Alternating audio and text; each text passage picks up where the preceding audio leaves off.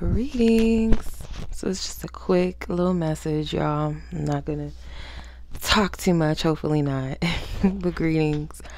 So I appreciate y'all for the feedback, whether it was under the comment sections of the reading or just personal, the feedback in regards to just being ready and being prepared for something, some sort of event. And it doesn't matter whether it's something, because something I might be like, oh, this isn't a big deal, especially if it's just like some party, some social event that, you know, family and friends are gathered at. For some of you, it could be a job opportunity. Some of you guys, it could be a date with someone that you're going to spend the rest of your life with. For some of you, it could be a meeting. It could be, I don't know, it could be going to the White House. Like, you never know, like, where, especially if you feel like, I really get this, you know, whether we feel like we're spiritually in tune enough or to a certain degree where we might miss things or we don't understand everything. I do believe that, you know, our subconscious will like signal things to us where we might be like, well, how would I know that this type of situation is going to come about? Like, what type of attire I should be prepared to wear? But I do believe, like, if something is standing out to you in some way, or you feel like, oh, I don't know why I'm being called to buy a suit, there's a reason for that. Or why am I being called to wear heels? I don't even wear heels like that, or something. You know what I mean? Ooh, you hear that train? The train is very loud here, but that might be a confirmation for some of y'all. Like, travel's involved, something's coming. I'm just, for those of you that resonate, you get it. And one of the ladies, she says she's going to the Beyonce concert.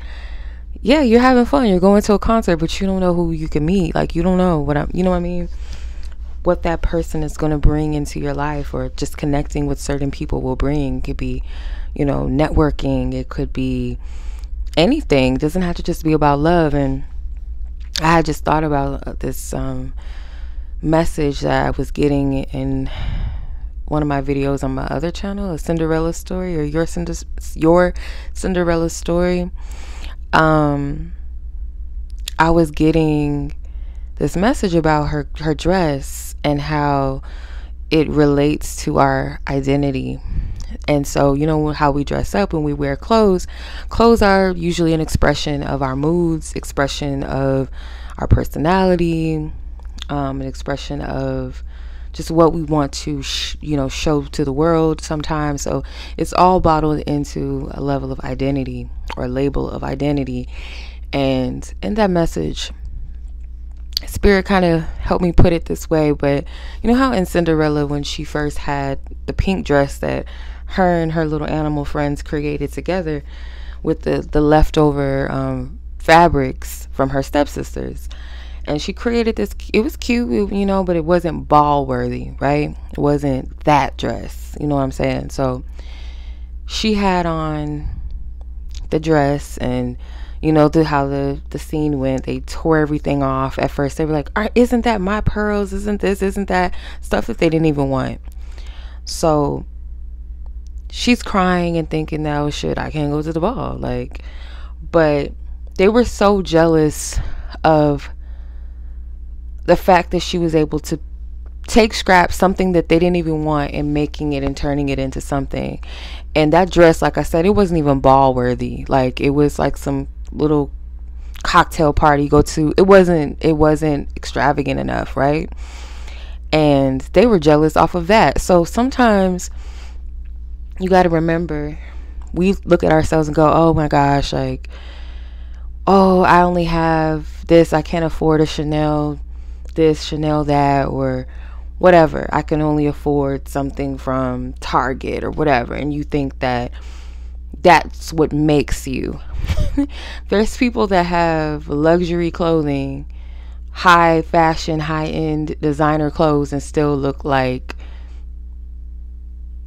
just look ratchet, just look ghetto, or just, you don't see, they're not wearing, you know, they're not wearing it, their essence is not showing. It's just like a gown, like, oh, it's Versace, okay, cool.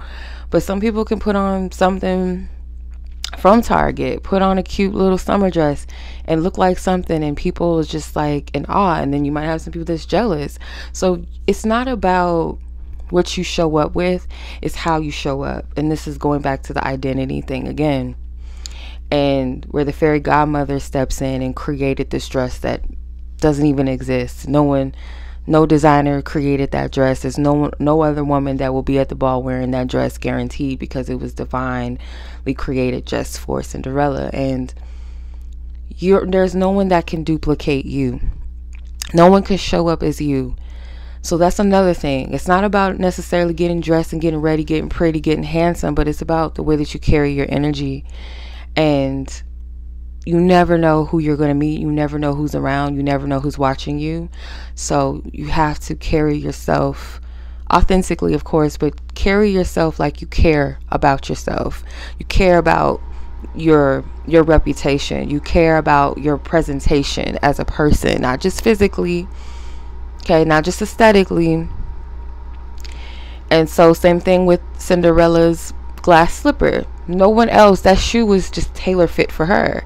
And yeah, she could be a size 8 in you know, US shoes or whatever, any size, whatever women's shoes, she could be a size 8 in heels, but no one else with a size 8 could fit it. It was like, it was perfectly curved for her, shaped the width of her foot.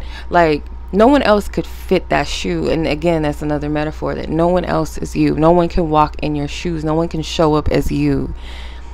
You have to have that confidence to walk in your own energy. And I do believe that when Cinderella showed up to that ball and how everybody was like staring at her, and the prince was like dropped everything and just didn't care about any other woman in that room, it was the essence of what she came in with. Not so much the fact that she was pretty and how, you know, her dress was elegant. She showed up with a certain type of posture of energy, okay, and it stood out. It stood out, okay. And it's not about just being pretty. It's not just about being handsome, or the fact that you got this expensive garment on and this and that and who you know. And it's not so much always about that, but it's you. And all you have is you. You have to walk through, as they say, walk through a room knowing that God sent you. You have to walk in that posture everywhere you go. And it's not, you know, especially if you're working on your self-esteem and you're building that back up, and sometimes you may not know the whole value of your worth and your true identity, not what the world says or your parents told you need to be this, or women can only be this, or men can only be that. If you're this race, you know, you can only achieve so much. No, we have to eliminate all of those programmings off of our minds and out of our heart as well, because the heart is a vessel for pure manifestation. And if your heart is not centered right, if it's not radiating in a healthy sense, you won't be able to attract the things that are heart-centered, soul-driven and led. You'll manifest out of fear, manifest out of a poverty mindset, out of a lack mentality, whatever, or in this hustle mentality that you have to just work hard, or that you have to compete or fight for scraps, or there's not enough to go around, or you got to prove something to yourself or to others, or to your ego. Not striving in a positive sense, but from this place of like the little you that felt like you couldn't have, or you weren't good enough. You got to prove from that space. That's not a heart-centered energy, because once you manifest something from that space, you're not satisfied. You're never going to be satisfied. You're on to the next, and then you're still trying to find that thing to fill you up, rather than manifesting things that are in alignment with the true you, that things that will truly align with your joy, that you're in a state of gratitude when it comes and when you have it, and you'll steward the things that come to you from your heart space and in alignment with you in a healthy state. It's a different type of energy. So whatever it is that your destiny awaits, that Spirit's preparing you for, don't just focus on the physical, okay? also the energy that you're walking in is a big thing. So if you have to work on your self-esteem a little bit, you know, and you know, physical appearance also helps us feel good. When we feel good or we feel like we look good physically, it also kind of contributes to your self-esteem. You feel more happy, you feel more confident to go out in the world. So I'm not knocking that, but make sure that you're focusing on the internal parts of yourself, and that if you don't know your worth or your value fully, you still question that, or you still are comparing yourself to other people, or why me, you have to work on that. And the basis of that is your true divine identity and what makes you you, and embracing those parts of yourself that make you you. Because the more we compare, the more we eliminate the parts of ourselves that's unique. We don't even see it because we're trying to say, okay, this person looks like this, or they have this, or the world says this is what's beautiful, and this and that. And if you're trying to strive for a certain look, you're only going to attract people that are superficially based, and they only associate with people off of superficial means. Therefore, you're not going to be fulfilled in a room full of people like that, because that's a room full of people that is insecure. They base their worth and value off of material things, off of physical, their looks and how much money. Like that's not the type of people you want to associate with. If you want enriching connections, you want people that are authentically themselves, and embrace other people that are authentically themselves, because you're going to find your tribe when you're truly vibing off of your authentic energy. Like you're going to vibe with people that are also, you know, in that state, or that resonate with you. So anything that does not resonate with you, does not vibe with you, why sweat it? Why bother? You know what I mean? Don't sell yourself short, you guys. You're worth way more than what you believe yourself to be, if you allow yourself to embrace all parts of yourself, not hide yourself. And sometimes spirit does protect us from things or people that are not for us, that don't even hold the capacity to, you know, give you what you deserve, or connect with you in the way that you deserve. Some people are only available for superficial things and connections, and you don't want to be in a space full of miserable people. It's like, I remember I went to this club, and I was like, because when I haven't been to the club in a long time, but I went to this club, right? And it's very popular in like the upscale parts of, where I'm from.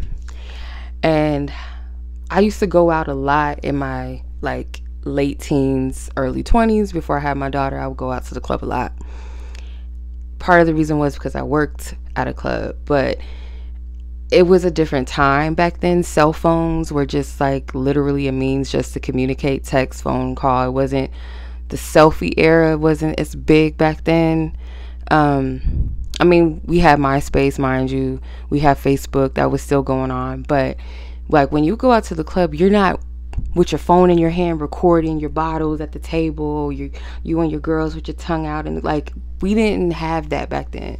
So when I went to this club and I seen that, and I sound like I'm old, I'm really not, but when I went to this club, I was like, ain't nobody really dancing like for fun. They're dancing on camera, sticking their tongues out, bending over, showing their bottles, acting like they're doing something. And no shade to the girl I went out with, but I went out with an associate, like, you know, so an acquaintance, and she was like, you know, went in the VIP section, and she was not in the like, she wasn't even, like, we didn't pay to be in the VIP section, but she stood over there, turned her camera on, and was like, pretend like she was at the VIP section. So it's just like, some people are not having fun really just to be having fun.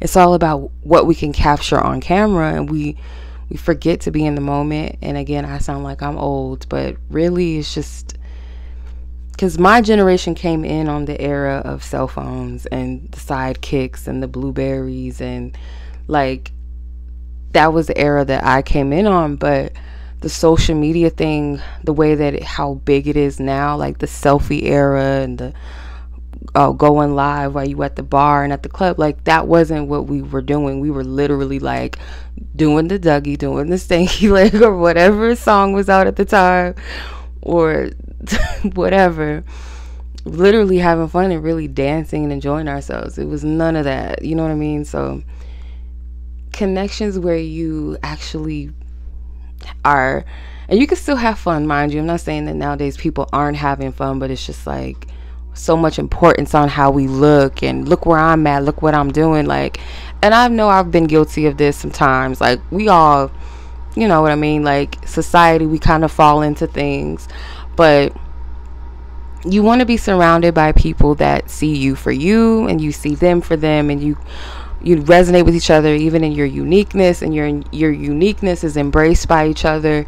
And it's not this, oh, we all got to be wearing the same type of hairstyles and makeup styles, and or all the men have to have a certain type of haircut, and I only date this type of person. That's so superficial. That's not living to me. I'm sorry. And people resonate with what they resonate with, but if you don't resonate with that superficial type of lifestyle where they only like you if or but, rather than just the uniqueness of who you are, then that's not your people. And you're going to be miserable trying to compare yourself to what the world says is this and the world says is that, because you're living up to someone else's standard, not who you were called to be. And that's why most people that are so-called weirdos or different, they may have people that don't resonate with them, but they seem to be comfortable in their own skin though. Okay, we're all victim of this. There's nothing wrong with liking a trend or maybe resonating with something that is trendy, but to follow a standard just to fit in, or just to feel like you're successful, or you're going to be attractive, or you're going to get more of this and more of that. And in some cases, some people do have to play the game in order to, you know, get ahead in life, certain job careers and this and this and that. There's a time and the place for professionalism and all of that.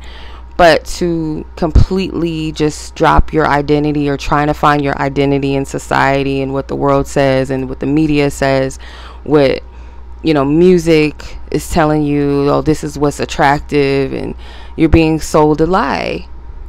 So walk in the room as you. No one else can be you. No one else can do it like you. And you'll forfeit a lot of genuine connections and opportunities by trying to put on something that's not for you. You'll block your blessings, because what you're destined for, what you're meant for, what you bring to the table is waiting for you. So as long as you're playing like someone else that you're not, you know, you're trying to look like the IG girl, or the guys that look like they're doing this and doing that, sleeping with this one and that one, and oh, all women are this, you're blocking your blessings that way. Okay, you're blocking your blessings. So I didn't want to make this 18 minutes long, but it is what it is. As always, much love. Take care. Peace.